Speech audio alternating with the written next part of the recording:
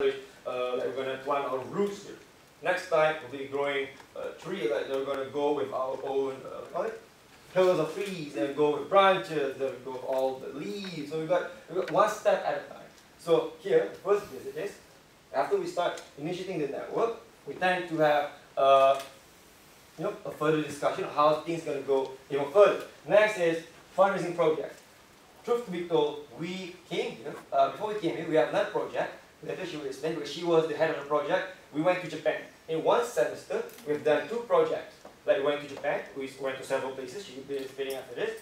And this is the second visit, by the way. The second visit, both visits, honestly speaking, we got ourselves like prominent and number of sponsors.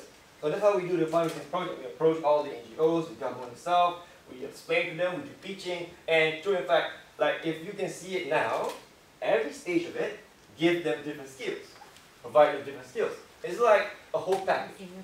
Not to say that it's just international program that can give them all this. I mean, program itself.